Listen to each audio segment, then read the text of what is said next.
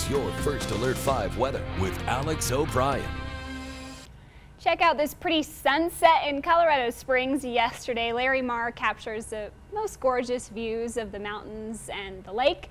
Now, this is a little bit of virga showing up in the clouds, or rain that is evaporating as it's going into drier air towards the surface.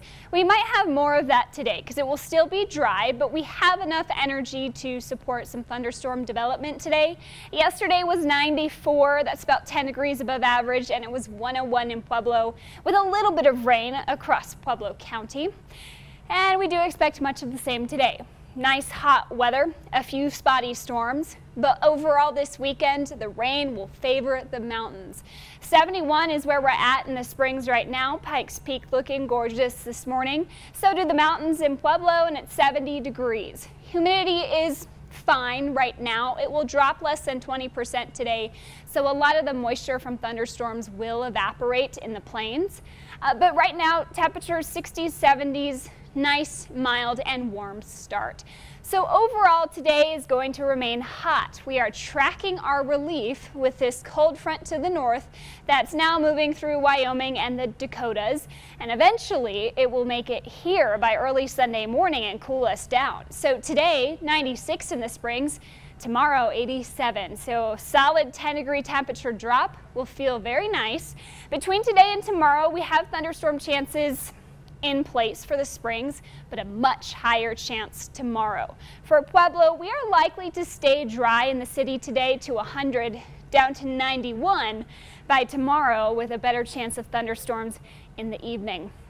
So let's track the clouds and the rain come this afternoon. By noon, we could see some spotty activity in the foothills. I think this is picking up a little bit further east than it should be, but the mountain showers today could produce some locally heavy rainfall. So overall this weekend, we are looking at the potential for burn scar flooding. Overall, just very hot in the plains today. A couple isolated thunderstorms might pop up east of La Junta, so Lamar, Springfield, and areas along Highway 50. That's possible today, but it won't be widespread. Now come Sunday morning, that's when our cold front arrives. That will bring in some cooler air, and this humidity will be pushed up against the mountains, and some heavy rainfall is possible in the early afternoon in our foothills and our mountain valleys. But then a couple of these storms will remain strong and move into the eastern plains, where we finally have the moisture to keep the rainfall intact. And these thunderstorms will move into the eastern plains late through the evening and clearing out probably by midnight.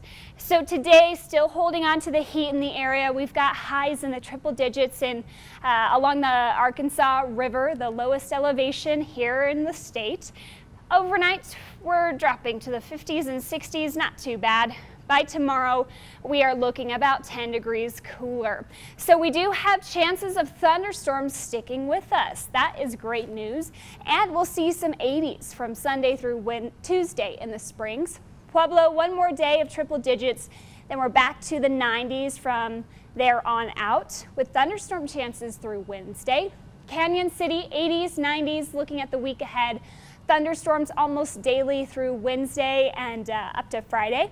Woodland Park, daily thunderstorm chances and 70s and 80s for you. We will be right back.